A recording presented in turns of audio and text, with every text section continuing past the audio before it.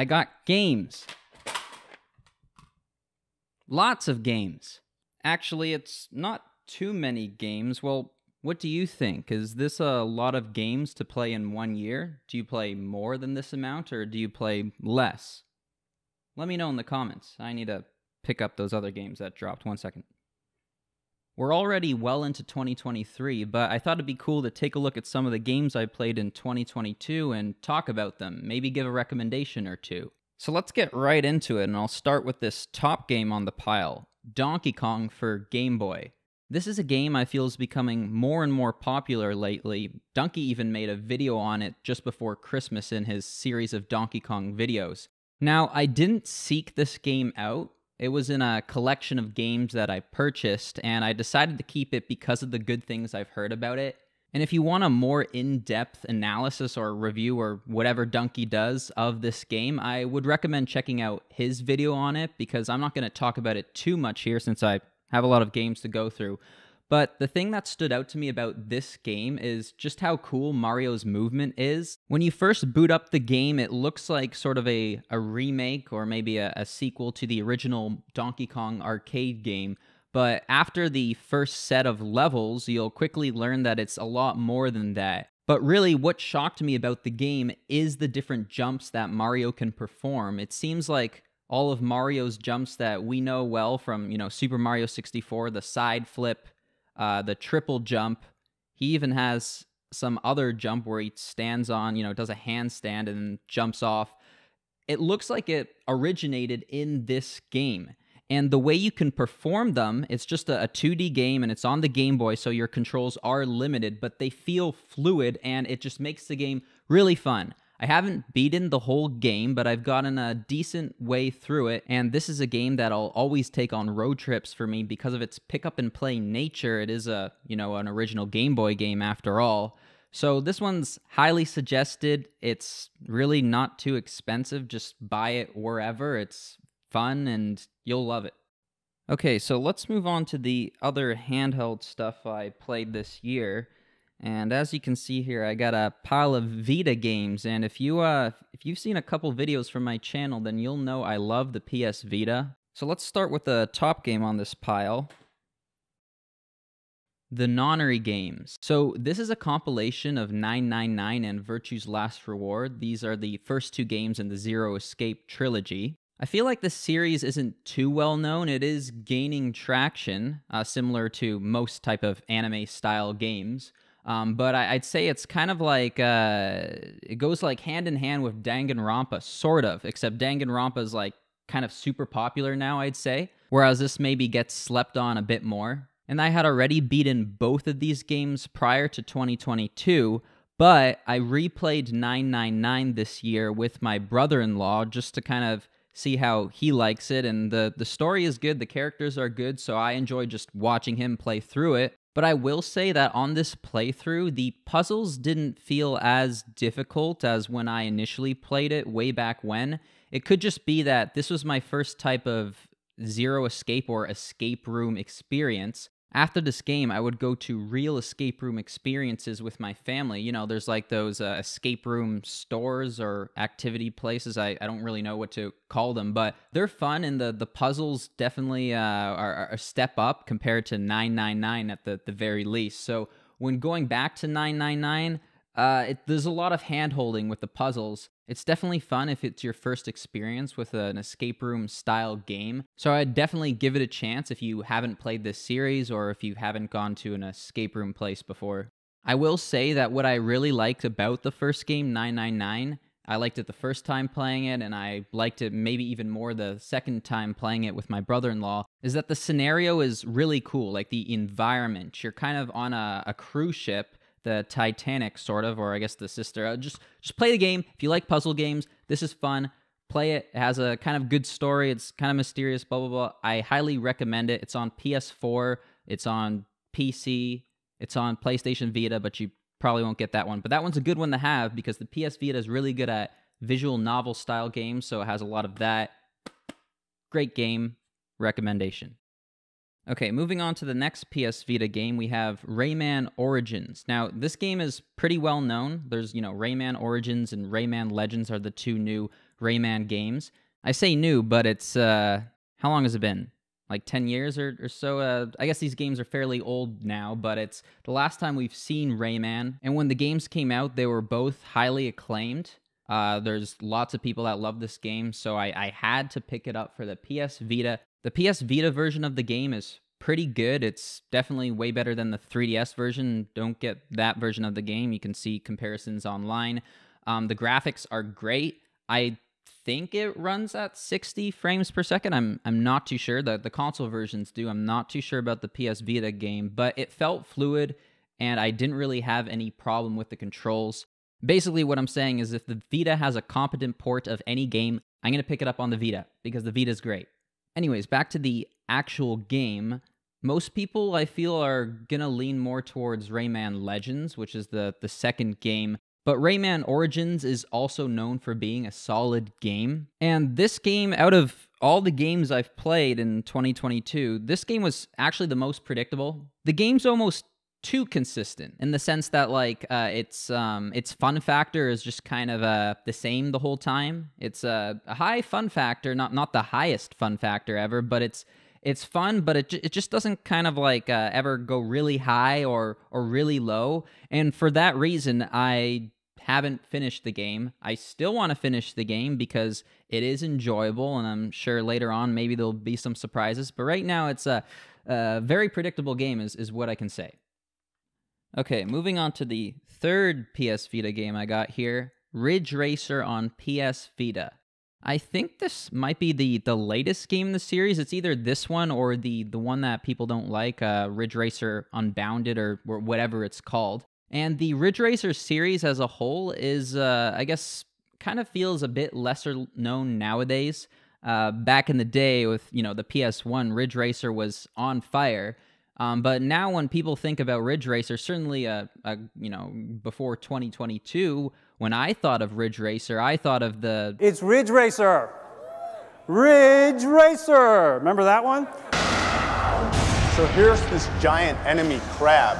But then one day on YouTube, I saw Digital Foundry's retro kind of review, a retro video of the Ridge Racer series. They do a great job with those reviews and videos. You should check them out if you get a chance. And the guy that was making the video, I think his name's John, or I forget. Anyways, he was so passionate about Ridge Racer, and he made the whole series look so epic. You could not watch that video and not feel like you already know or already like Ridge Racer. So for that reason, I've started to pick up some of the games in the series and try them out, and I can kind of see where he's coming from in that video. It's fun, and on the surface, it may not look like anything special. It's like, oh, there's so many racing games. It's kind of like, look at this cover. Look how generic this cover is. That's a generic cover. But when you sit down and you start playing the game, well, first you see the opening, and some of these games have really good openings.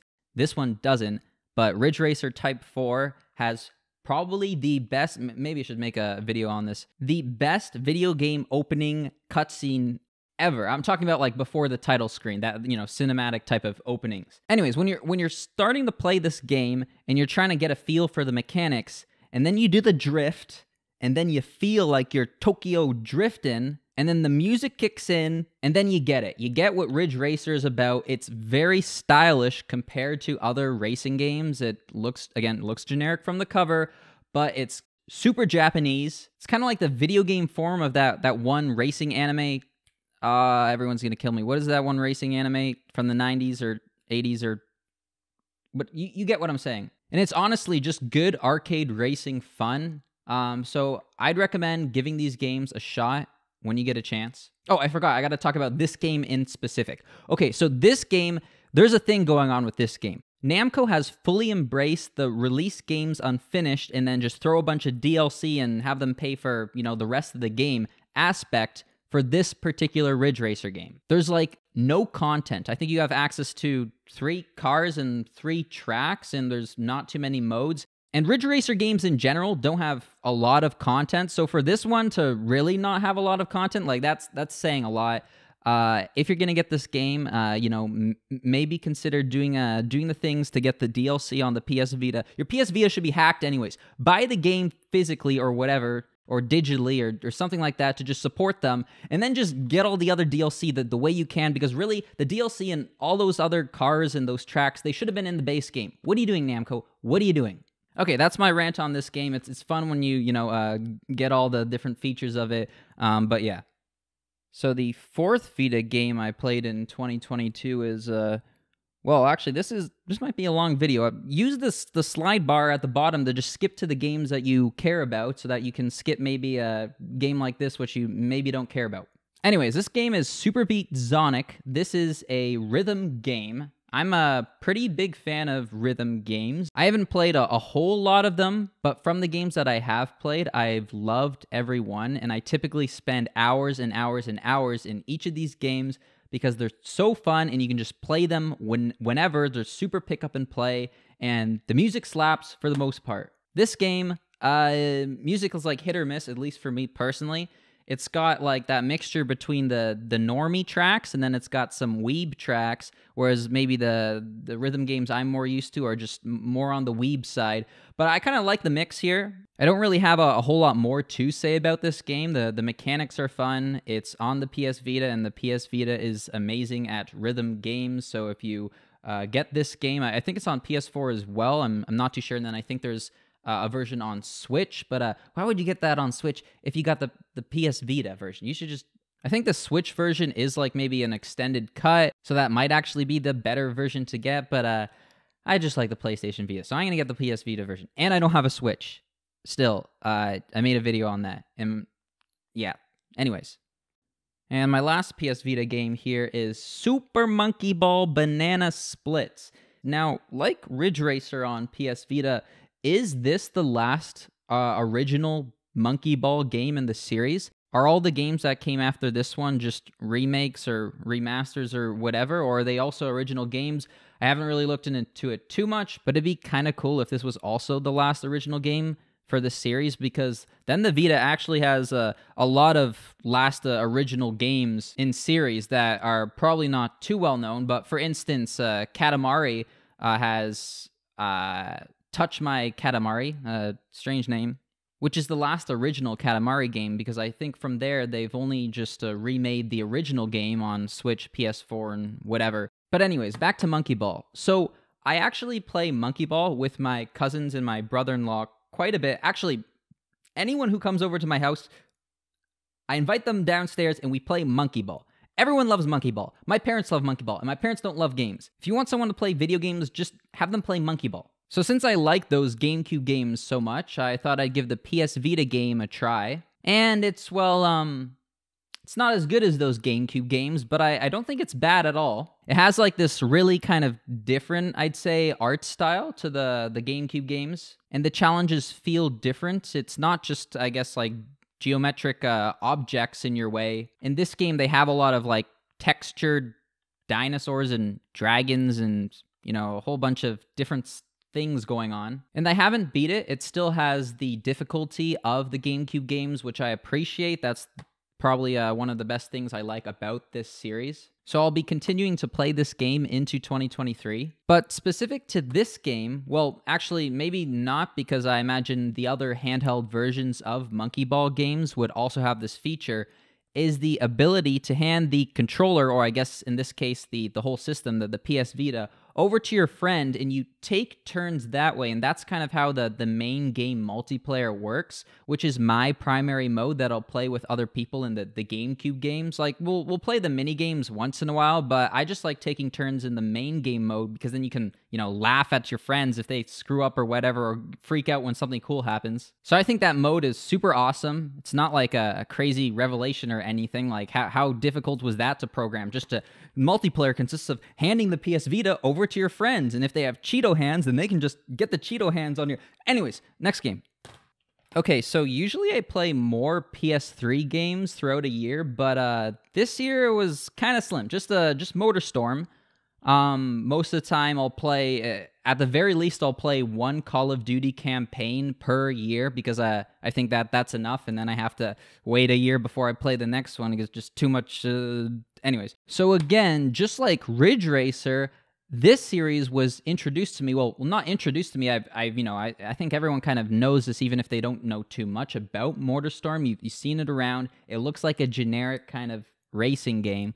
But if you watch the Digital Foundry video on the Motorstorm series, I don't know what they do in those videos, but like the guy, John, is his name John? Am I getting this wrong? The whole video? He just makes this series and most series he talks about seem so cool, and it's like you're a fan after watching the video, and you got to pick it up and you got to experience it. So that's what I did. And I have to say, the first thing I noticed about this game was that unlike Ridge Racer, where I thought the whole atmosphere and the vibe of the game was super cool, super Japanese, like this game just has a very different vibe, which is fine. I wasn't expecting a Ridge Racer from this game. But it's super, like, American is the only way I could describe it.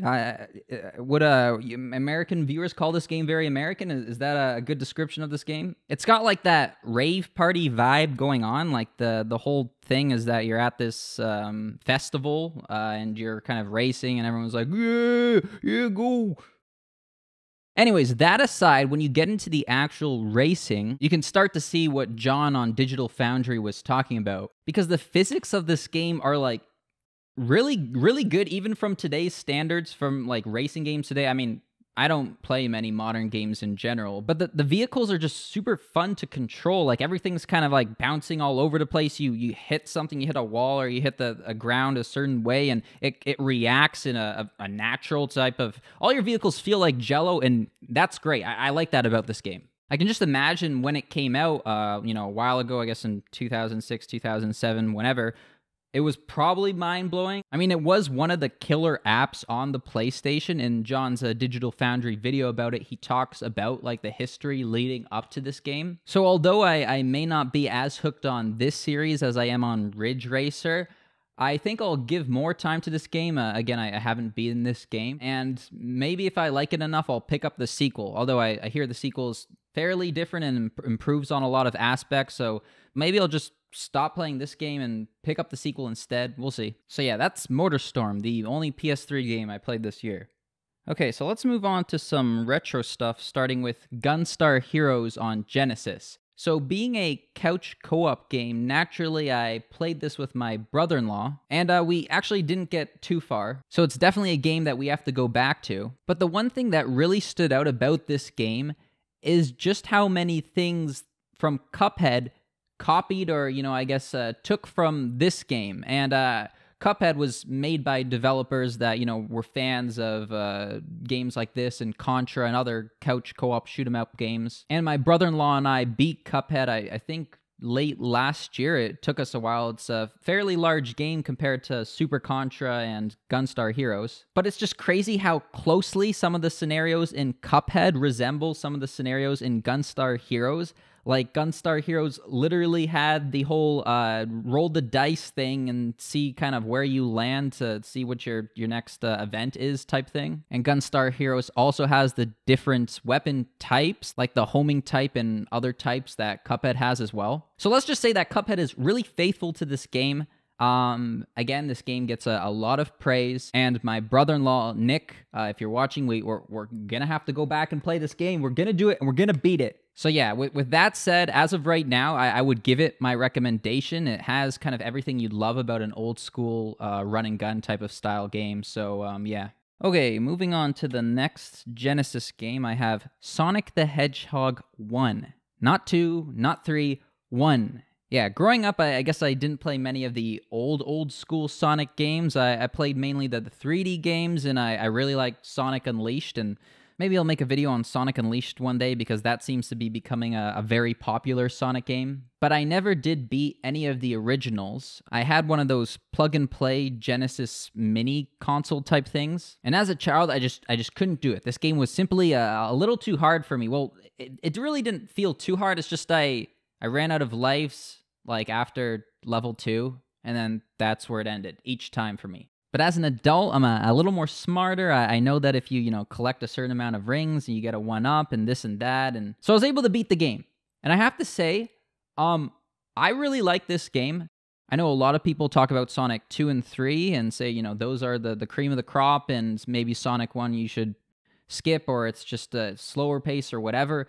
And going into Sonic 1, I knew that. I knew it would be slower paced. I knew it would have more platforming or whatever, and less speed and yada, yada, yada. And I actually think that works to this game's benefit. It's a really solid 2D platforming game. And there still is hints of that Sonic speed that I guess we're used to in Sonic 2 and 3. And I just found the challenge to be really enjoyable. So a good old platformer in Sonic 1, I recommend this.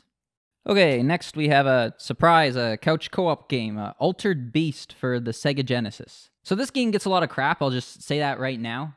It's a release game for the Genesis. And I guess you could say it hasn't aged well, but since so many older games haven't aged well, and since this game hasn't aged particularly well, honestly, we had fun with it. It's very basic, but it's just kind of crazy. Like, you just turn into a bear, and you're just kind of running around like Bear in the Big Blue House. And then the noises in this game, the sounds it makes are so kind of weird and crazy, like, welcome to your doom. And it's kind of like edgy, the whole like Greek mythology and the way the art style look. It's sort of like a little kind of mature. Like, I'm not describing this too well, but it's a fun game. I like the art style. It's really short, though. That's the one thing. Like, I don't know if it's possible to get your money's worth out of this game. Well, I mean, it's pretty cheap, I think, the last time I checked. So, throw it on an hour or two and you're done. But still fun. I'd still, obviously recommend it. So, yeah. Okay, moving on to the next SNES game, we have Donkey Kong Country. Now, this game, similar to 999 from the Nonary games, I've already played before, but in 2022, I replayed this with my brother-in-law. We did the co-op mode. And I gotta say, right off the bat, the co-op mode in this game is so fun. Initially, you'd maybe be disappointed because it's not a traditional co-op mode. Like, you can't control both characters on the screen at the same time. Instead, it uses a take turns type of thing where you can, tag your partner out and they can play for a bit, and when you die, then they go into the game. And that's actually a really fun way to play couch co-op games. It's similar to how if you play the original Super Mario Bros. Game, it has a two-player mode, and that's, taking turns. However, the problem with how two players implemented in the original Super Mario Bros. Is that the one player can just make it like all the way to the end, and if the other player is not as good, they'll just be kind of left behind, and they'll feel like they're not really doing much, and the other player's just having the fun. In Donkey Kong Country, you're both having the fun because you're both progressing at the same pace. It's like both challenges, it's just, it's super fun.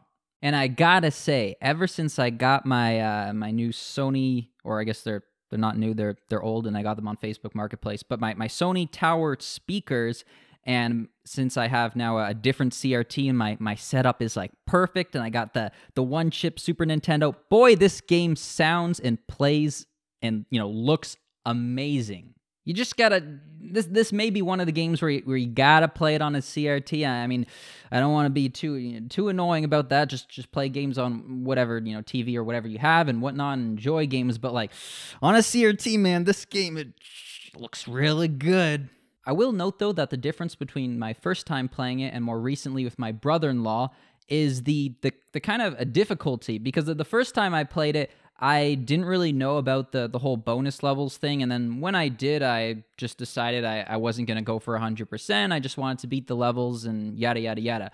But when playing with my brother-in-law, and I guess I like to torture him in this way, I say, no, we got to 100% this game, we got to find all the bonus rooms. And oh boy, some of the bonus rooms are just random and really stupid. And it's like, how would anybody figure out where this bonus room is? But then, once you start to get an understanding of the whole BS regarding where the bonus rooms are, you can kind of predict where they'll be in the next levels. And honestly, I'd say that difficulty spike going for all the bonus rooms has made this game more enjoyable for me. The first time I played it, it was great as well, but now it's just so much fun. But the problem is that now the game's much longer, and my brother-in-law and I, we haven't beaten it, so we got to beat this one.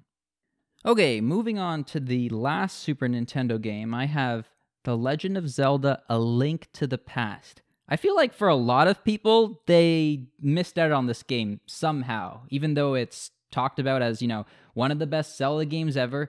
Is it just me, or do a lot of people skip this game? Because I've played Ocarina of Time when I was a kid, and I played the other 3D games. I've even played some of the 2D games, but not A Link to the Past for whatever reason. Because although I didn't have a Super Nintendo growing up, that didn't stop me from emulating games like Super Metroid. But for A Link to the Past, I don't know, I wasn't super interested. But eventually, over the years of collecting, you're bound to come across a copy of this game sooner or later, and just looking at my one-chip Super Nintendo and my whole setup and how great it is to play Super Nintendo games now, I had to put it in and see what all the hype was about. And wow, this game actually shocked me a bit, because I knew it would be a similar formula to Ocarina of Time, but it seemed more similar than I had initially thought. Like, at some parts, it feels straight up one-to-one Ocarina of Time. Which is not a bad thing, not a bad thing at all. I mean, obviously this game did it first, but kind of my thinking about that is, if you're going to play Ocarina of Time, or you're going to play The Legend of Zelda: A Link to the Past, me personally, I'd probably play Ocarina of Time. Ocarina of Time just does a better job fleshing out the world. There's like, Kakariko Village in this game, and it does have some characters you can talk to, and there's other characters throughout the game as well, but it's just like, it's not much. Really, A Link to the Past is about the gameplay, the puzzles in the dungeons, and the adventure. Oh, and the music. Oh my goodness. This music slaps. This might be the one thing where I'm like, the N64 Ocarina of Time sounds good, in Kakariko Village and whatever places. But Link to the Past, oh boy. For some reason, these 16-bit renditions just sound really good. It actually has some unique soundtracks that I've only listened to in Super Smash Bros. Melee, when you get to the zombie area and the Hyrule Temple and whatnot. Although that track may be from Zelda 2, which I haven't played. But the Dark World theme, that's the theme I'm mainly talking about, but there's also other themes in this game which kind of feel unique to this game. Let me just play a couple of them. Here, listen.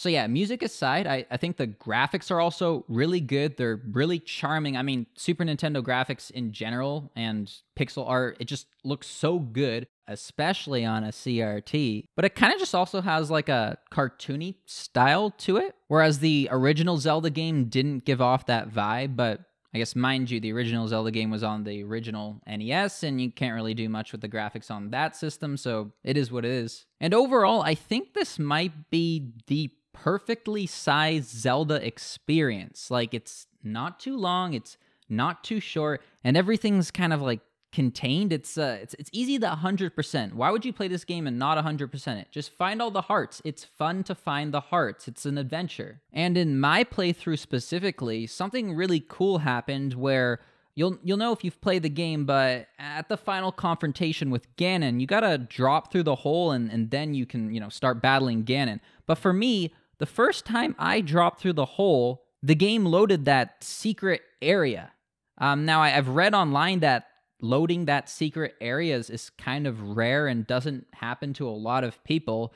So it's crazy that when I was expecting to battle Ganon, I got loaded into this random room full of rupees, and I'm like, what is going on? What's happening? And then I just walk out, and then I, walk back up the mountain and the hole, and I go back into it, and there's Ganon. Like, what was that? So I thought that kind of enhanced my experience of the game, especially when I read into it. I'm like, oh, this is kind of cool. Lastly, I will note that this game is also kind of quirky at some points. Like, when you first go into the dark world, you're a bunny rabbit, right? And the music is like really weird, and it kind of gives off Earthbound vibes. And that's from someone who hasn't played Earthbound, so I could just be talking out of nowhere, but that's kind of the vibe I'm getting. And that's all I got to say on A Link to the Past, at least for this video anyways.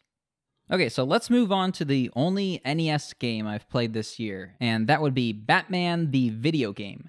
Now, this game, much like a lot of the other games I have on this list, is highly acclaimed. This is like an NES game that you have to play. And I played it and I didn't get far. But that's just because this game is really difficult. It's known for being difficult. I knew that going into playing the game, and it was a great time. Sometimes you just need the game to like kick your butt. That's what the NES is really good at doing. But I never thought the game was unfair, just challenging. Now, unlike Zelda 1 on the NES, which I was talking about a bit ago, this game really makes great use of the NES's graphics. I'm not really a Batman fan or anything, but this game's got like kind of cutscenes, and then everything is really well like animated, and Batman's got a lot of moves and gadgets and yada yada yada. It's a great looking game. But for me, again, just like A Link to the Past, it's all about the music with this game. This game's soundtrack has no reason to be as good as it is. Imagine all the later levels have crappy music. Like, I don't even know if they're Batman songs. I don't know if there are Batman songs, but whatever the case is, this game sounds great, it looks great, and the gameplay is fun and challenging, and I'll have to get back to it soon. Okay, let's move on to the Wii U. Starting with Sonic and All-Stars Racing Transformed. Has this game been re-released? I don't think so. I know there's Team Sonic Racing, but is this the preferred Sonic Racing game? Like, actually, I think the first Sonic game, Sonic Racing game, Sonic and All-Stars Racing, you know, without the transform, I hear that's a really good game. I don't have experience with it. That's on my hit list. But same as some of the other games on my list here, this is a great couch co-op game.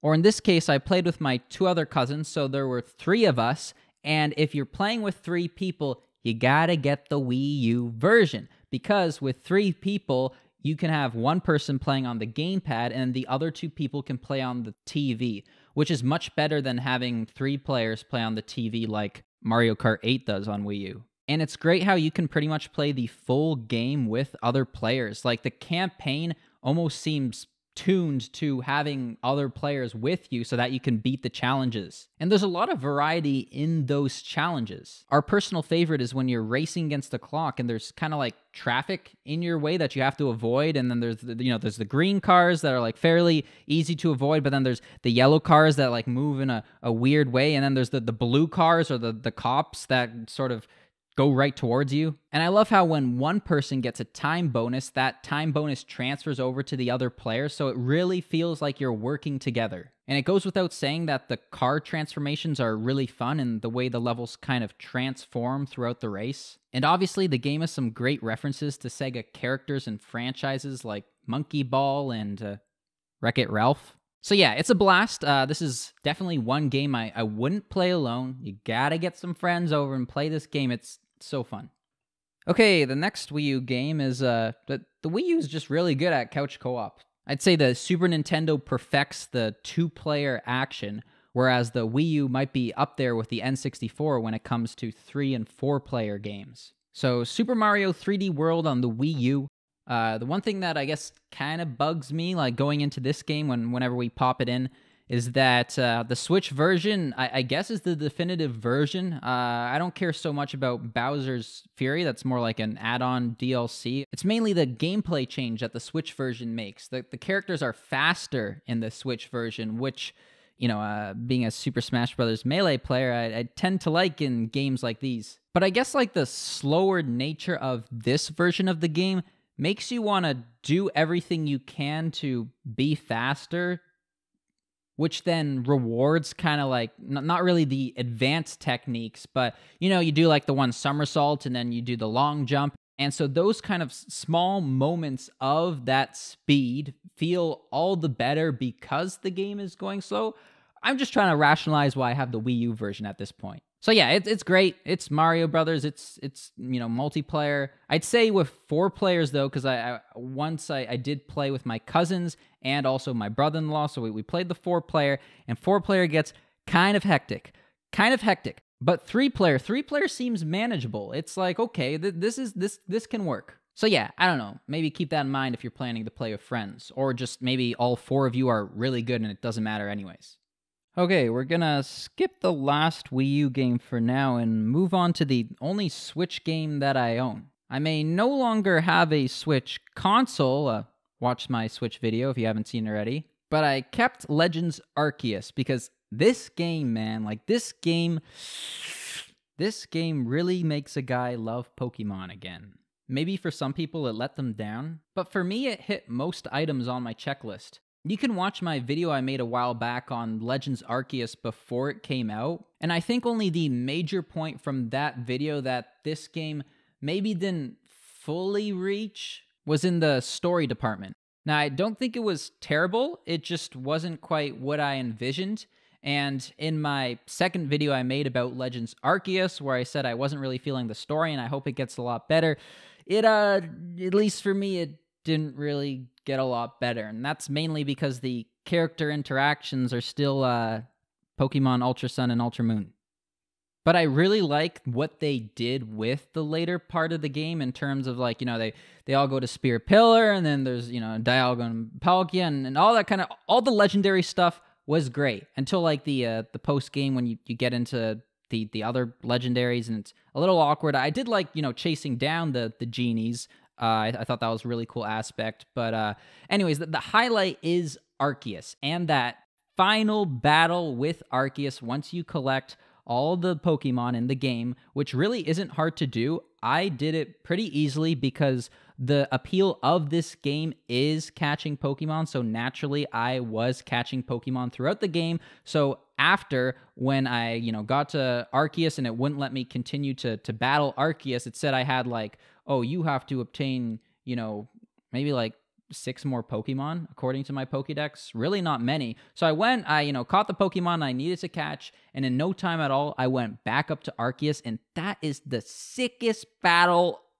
ever. It kind of is like Dark Souls meets Pokemon. And oh my goodness, I won't spoil this aspect of the final battle, but maybe I'll just hint at it. Like, there's, in the first game, Arceus is first game, you mean Pokemon Diamond and Pearl and Platinum, Arceus is a normal type when you battle it, right? But in this game, the developers utilize Arceus's ability to, be multiple types in the most creative way possible, and some of my Pokemon just plain up got destroyed. I probably just spoiled everything by saying that, but yeah, it's just really cool. You know what I'm talking about if you've played it, and it's great. And this game just never really got boring for me. Like, even in the middle point where it was just kind of repetition, the repetition was never boring because it's always exciting to discover new Pokemon. I mean, I know all the Pokemon already, but it's like, oh my god, what Pokemon is that? And then all of a sudden you're like halfway across the map, and it's like, I've been distracted. You're just chasing like Pokemon all around the map, and that's how you're doing your exploring. I haven't played the latest Pokemon game in the series, Pokemon Scarlet and Violet, so I don't know how those games compare to the open world in this game. I know that those games have a much more, like, an actual open world, where this is like open sections. But, like, man, I just can't play a Pokemon game now without these catching mechanics. I just can't. I'm sorry. I know a lot of people hate them, and they're like, no, you gotta always battle a Pokemon to catch them. It's too easy. But it's just, sometimes you just don't want to battle.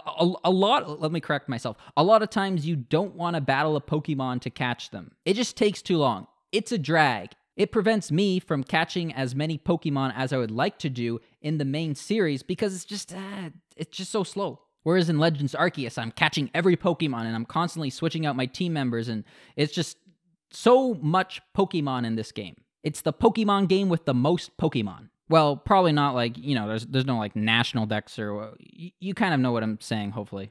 If you want a better explanation of what I'm trying to say, watch my second Arceus video. I'll link it. I really go in depth on why this game is so special. Also, the music slaps. That goes without saying. When a soundtrack is good, I will make note of it. I guess Mario and Sonic, they have a good soundtrack. This music slaps. It really captures the essence of Generation 4. I haven't played the Chibi remake of Gen 4, Brilliant Diamond and Shining Pearl. I don't really have an intention to play those games, but I also haven't listened to the music in those games, so maybe I'm not giving it a fair chance. But this music, it's just like, it hits that spot, and it's like, this is the Gen 4 remake. Like, listen to the Eterna Forest, reimagining in this game. It is amazing. Okay, moving on to the final game in my pile here, and the last game that the most recent game that I've played, The Legend of Zelda Breath of the Wild on a Wii U. I don't have a Switch. Do you know I don't have a Switch by now? I don't have a Switch. Other than Legends Arceus, this has to be one of the more recent games that I've played. I don't play many modern games, so I'm not quite used to kind of the new mechanics that more modern games will have, like how smart the AI can be compared to older games, and obviously the graphics. Like, this is a step up over Legends Arceus, and Legends Arceus is a dozen steps up over Pokemon Scarlet and Violet. And the game chugs, I'll admit it. It does chug at certain parts. Maybe the Switch version is better. I don't know. I see some people say that the Wii U version is better in that regard, so who knows? But it never took me out of the experience. I know this version plays at a lower resolution than the Switch version. I don't know why I always get into technical details of the game. I'm supposed to be talking about the game, and I'm talking about all this technical whatever. I kind of like to talk about this stuff sometimes. Anyways, onto the gameplay. The soundtrack sucks. Maybe if you have a different opinion, okay, put it in the comments and we can talk it out and this and that. But like, when the soundtrack in a game is good, I'll bring it up and I'll say the soundtrack is really good. When the soundtrack in the game disappoints, I gotta bring that up as well. And like, I knew that going in. I knew this game, and these old modern games, they go for the more simplistic approach to their sounds, the environmental sounds, this, that, but they sacrifice the bangers. Arceus had the bangers in an open world, and then in Arceus, if you crouch, everything gets quiet, and then you can listen to your environment. But this game doesn't have that. This game is just like one song on repeat, and you only hear like parts of the actual song. And otherwise, it's just all environmental sounds. And mind you, like, it helps. It's good. I can see why they did it. Like, the environmental sounds, it's interesting. It's like, especially, put on headphones, play this game, and then you can hear an animal over there, an enemy over there. Everything sounds great. But I'm so used to Zelda games having really catchy tunes. And again, I haven't beaten this game. I played quite a bit, maybe like 50 hours, but I honestly haven't gotten too far into it. So maybe the soundtrack gets better. And I know that when you get to Hyrule Castle, it plays a more melodic type of theme, and it does sound good. Oh, speaking of which, getting to, Hyrule Castle, I'd have to say the highlight for me when playing this game was right after leaving the Great Plateau. The whole reason I wanted to play this game was because leading up to the game's release, the developers always talked about how you can just go straight to the final boss after the Great Plateau, and you can just beat the game if you're, I guess, skilled enough, or if you, whatever. So I wanted to test that out. So I immediately glided down to the grass, found a horse, and then booked it to Hyrule Castle with pretty much nothing. Like, I had 3 hearts, 4 hearts, and like just crap items all around. And then eventually, partway to Hyrule Castle, I lost my horse, and so I was running on foot away from the Guardians, and then I learned to get really good at barely dodging the Guardian's beam attack, where if you're kind of running in a straight line, and you have the camera faced around so you can see the Guardian, and just when they're about to shoot you, you kind of jump out of the way, and then you just kind of rinse and repeat. And if you do that enough times, the Guardian will give up, or you'll eventually get to Hyrule Castle. And then when I got into Hyrule Castle, it felt like I was playing Metal Gear Solid. I had to be sneaky, I had to be resourceful, but somehow I made it to the very top of the castle, and thank you, game developers, you rewarded me for climbing up right to the peak tippy top, and there's the Koron, whatever, the seed, those little guys, Koroks. And so with what little I had, I saved my game and went into the final battle with Ganon. and it really didn't go how I expected at all. I thought I'd just get one shot and then realized that I just can't do this unless I'm extremely skilled. But I just kept staying alive for hours. Yeah, it turns out it's not the difficulty of the actual boss fight, at least for I think I fought against 3 stages of the boss and gave up after the 3rd stage. It's just that your weapons do no damage, so it literally takes forever. I ran out of weapons, and then I started resorting to using my bombs, and the bombs do, like, no damage at all. And from there, I was like, I don't know if this is fun anymore. Maybe I should just quit and, get stronger. So in that respect, I guess it was kind of a bummer. Like, I maybe would have preferred just to get touched once and wiped out. Whereas even with 3 hearts, I would get hit sometimes, but I wouldn't get wiped out. I'd, like, hang on with half a heart or whatever, and then I'd have food and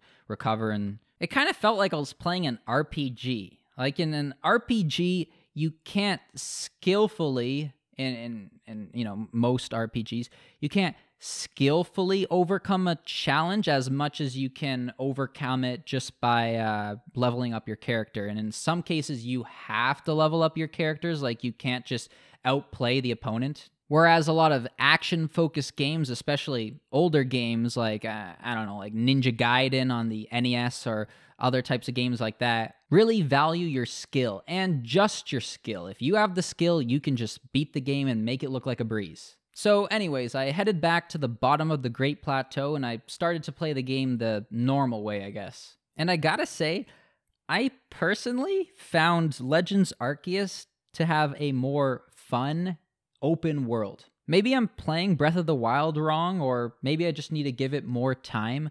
But for me, in Breath of the Wild, the most exciting aspect about going on the kind of adventure is to set a goal in mind, set a destination, and then sort of get lost on your way there.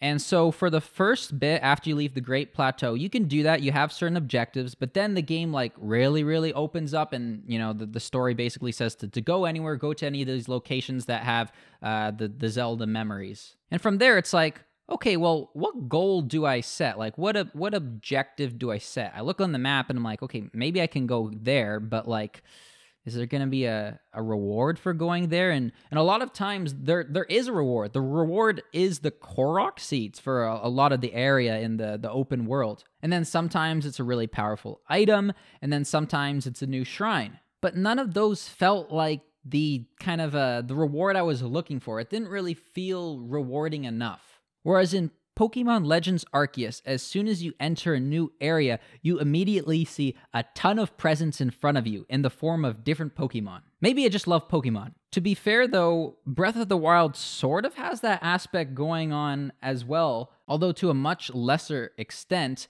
I kind of joked with my friends. I said, this is the best hunting game in recent years. Of course, I haven't played any other, actual hunting games, but this game feels like a competent hunting game. It's fun chasing a wild boar and, tracking them down and shooting them with the arrow. And to be fair to the sound design of this game, the environmental sounds work really well in that scenario. I think Legends Arceus may have had a bit of that as well, but a lot of times it felt like Legends Arceus was cheating or just faking Pokemon cries in the distance, whereas Breath of the Wild really only played sounds of actual things that you could go to or you could see. So kudos to The Legend of Zelda Breath of the Wild. Best hunting game. No, I actually really like the gameplay as well. All Link's movement options have been drastically improved since Skyward Sword, especially if you look at horseback riding. Now, that has drastically improved since Twilight Princess. In Twilight Princess, you could just mount your horse one way, and then you can, swing your sword, and you can shoot arrows while riding on it. But in Breath of the Wild, it's fun to simply get onto your horse. There's so many ways to board or to mount your horse. When you whistle for your horse and you see it running towards you, and then you run at it and then you jump on it and then it does like that cool animation where you swing around it. Or if you see it way down there and then you kind of jump, glide for a bit and land perfectly on it. The horse just feels more believable and fun in this game. Part of that is also that the horse can be stuck. Like it can get stuck and it can fall and it can die and it doesn't just despawn. nor can it simply respawn, at least if you're not at a horse stable, which I think is actually a really big benefit because in Legends Arceus, when I got the horse, I no longer walked around or ran. Like there wasn't much need to do any running. And at the beginning of the game, before getting the horse, kind of going out on your own and running felt like a real Pokemon adventure. It's just you, your backpack, and you can't just like fly around everywhere. You really had to explore cautiously this open world. So in Breath of the Wild, by limiting the way you can call your horse and how, your horse can get stuck, it allows both moments where you're, riding your horse really fast, getting to your destination, but also the moments where you're forced to run on foot again, and it makes it feel more like a big, grand adventure. That's happened to me a lot, where I'm trying to get to a destination, and my horse dies or whatever, or I lose it somehow, and then I'm forced to walk. But in doing so, I'm actually glad because it allows me to, take a deep breath, take in my surroundings, and find stuff that I normally wouldn't have found just by glazing past it with my horse. I will say, though, that I don't know how to feel about the whole weapon breaking system. The inventory also feels like kind of a slog to navigate, at least compared to Legends Arceus. And Legends Arceus, especially for cooking or crafting items, you just kind of click on the item you want to craft and it pulls the ingredients together and just makes it. But in Breath of the Wild, there doesn't seem to be any sort of cookbook, at least not any that's readily available to you. Maybe I haven't played far enough. Maybe I'm just dumb. So unless you remember how to make certain things, you're just kind of randomly putting ingredients together and saying like, I hope it makes this, or yeah, it just kind of feels a little aimless. But regarding the weapon breaking system, on one hand, it allows me to try out many different weapons, which is cool. But on the other hand, all the rewards feel like, again, they're not really, are they really rewards? They're like rewards for a bit. It's like, use it, but then it breaks. So it's like, don't use it, but then you don't get the enjoyment of using it. So right now in Breath of the Wild, I'm trying to get as many hearts as possible so I can pull out that Master Sword, and then hopefully I won't have to worry about that as much. And then from that point, I think I might actually book it back over the Hyrule Castle and see if I can beat the game. I want to see what the minimum requirement is to beat the game, at least without the final boss being a slog. And I'm not a speedrunner, so I guess the casual way of beating the game. So yeah, that's my opinion on Breath of the Wild. I don't think I've really given a fair chance in this video, considering I haven't played the full game, and I'm sure there's a lot to look forward to. But I think that's about good for now. Okay, so that's pretty much everything. I might go more in-depth on some of these games in an actual, more formal video, but I thought it'd be cool to maybe do this type of video once a year just to kind of let all my thoughts out and opinions on, the games I played. Wait! I actually forgot, I literally almost forgot this last game. That's because it's not like, I don't have a physical copy of this game, and that's because this game is digital only, at least in North America, it's digital only. In Japan, they have a physical version, and that's Trails in the Sky, second chapter. Now, oh boy, just when I thought this video was done, I forgot about the biggest game. This was the biggest game I've played this year, the most important game I've played this year. The Trails series, you got to play the Trails series. I'm going to make a video on the Trails series at some point because it is a great series. I've only played Trails in the Sky first chapter and second chapter so far, but this series is just kind of everything you'd want in an RPG, especially if you like good character interactions. This series, and specifically first chapter and second chapter, are really good at those character-to-character moments when, they're just having sort of small talk, or the characters, they feel alive. They feel like, they feel believable. The world feels believable. Mother's Basement, a YouTube channel, they made an in-depth video on this series, and I do recommend you check it out because it'll do a better explanation of what, I'm doing right now. But for me, that game, especially if you combine it with the first game, Trails in the Sky first chapter and Trails in the Sky second chapter, it's really a duology. It's got to be up there with Persona in terms of the character interactions. I think it's more believable in some aspects. Trails in the Sky definitely uses more of the side characters, and I think in a better way, whereas Persona's mainly focused on the main characters, and then I guess there are some side characters, but you might be able to group them in with the main cast. In the Trails series, you have some random NPC that remembers you from the first game and is all like, "Oh, hey, protagonist, remember when you rescued me in that one side mission in the first game?" And then all of a sudden you see they have like a backstory and this and that, and they're an actual, like, fully fleshed out character. But yeah, it's a really great series, at least from what I can tell so far. I'm really excited to play the third game whenever I get around to it. And it'll be super interesting to see how these characters evolve in like the 12th game, because it's one continuous story, and some plot points aren't fully realized until you play the later games in the series. So yeah, that's all I'll say about that game for now, just because I want to go more in depth about it. I highly, highly recommend it if you like